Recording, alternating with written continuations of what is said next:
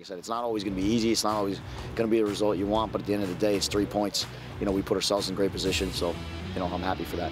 He's been very good for us. You know, even though I know he doesn't have a ton of shutouts, he's made big saves when we needed him to. I'm happy for him because he actually deserves it. He deserves more than he's gotten in that respect.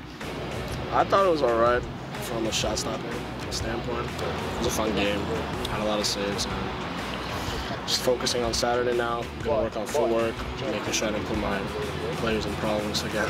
But other than that, it's good. It's fun. Honestly, we're focusing on keeping our composure. I feel like composure is really big. The rest of the season is in front of them. I mean, we can still get the 2 seed.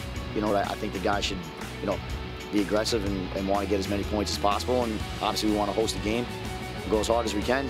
And, you know, and then at the end of the day, we'll see next Wednesday where we're at.